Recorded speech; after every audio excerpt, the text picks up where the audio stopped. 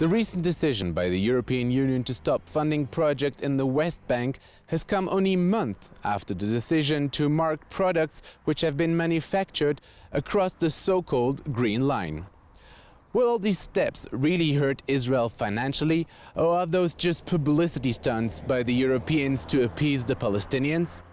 We went to ask some of our experts what they think about the issue. For Alon Liel, who was the Director General of the Israeli Ministry of Foreign Affairs, there's no doubt that if the EU boycott will be implemented, it will have disastrous effects on Israel. It has a huge effect on Israel, simply huge. If I try to compare it in the magnitude, I can only compare it to the November 2012 UN Assembly resolution to recognize Palestine as a state.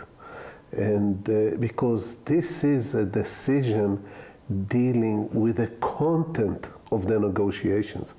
This is a decision that is reminding the Israelis and the world that there is a 1967 line. And the main battle at this stage in the negotiations is if it will be based on 67 or not based on 67. And Europe says simply it should be based on 67. So it's huge. It's bigger than the labeling issue. Davidi Perl is the mayor of Gush Etzion, which incorporates 20 settlements in what is known as Area C of the West Bank. It's more of publicity act than really affects us. And I think maybe it's much more dangerous to the world than the act about the signed products, because when you say something like this, in my view, you didn't learn the message from the Holocaust. You don't understand what's been the anti-Semitism that is going around the world. At the end of the day, you pushing us to be alone in the world, and we have to stand by ourselves and don't rely on the European Union or other organization. Economist Dr. Ruby Nathanson of the think tank Macro agrees that the effect of the boycott on the Israeli economy is going to be negligible. The impact from the economic point of view on Israel, it's very little, I would say. It is not such a big deal what is produced there. Most of the people living in those settlements, they work in the big metropolis anyway, in Jerusalem or in Tel Aviv area. So to say that these industries in the occupied territories are not the main source of income of the people living there in any case. And from those products' point of view, or producers' point of view, they have other alternatives and other markets as well. I mean, the proportion of the European market in Israeli export is getting down during the years. Alon Liel claims it's not a new thing that Europe feels they are the moral compass of the world. I think Europe sees it as a moral issue, as a human rights issue. I agree that Europe has bigger problems today, but this is not something that popped up just now. The issue of settlements, the issue of what is described in the world as the Israeli occupation is an issue of 5 decades now, and things are being accumulated. Israel is a strong country.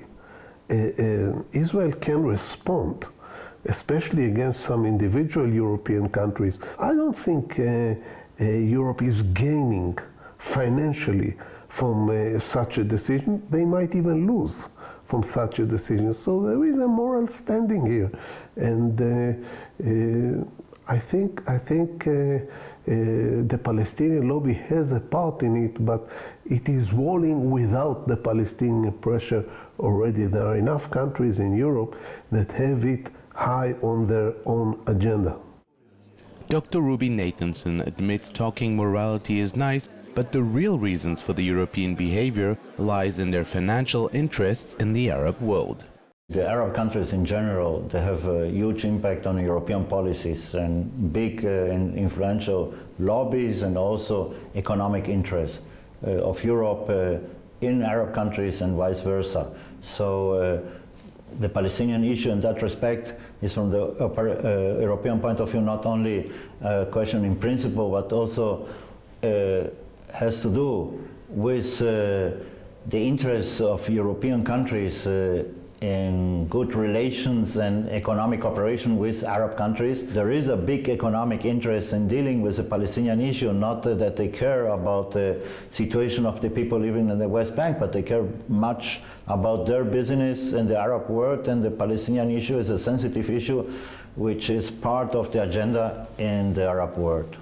As the new EU regulations won't take effect until next year, there are still members of the Israeli diplomatic community who believe the ruling might still be reversed before it will start to be implemented. For Jane 1, I'm Ron Jacobson at Gush Etzion, the West Bank.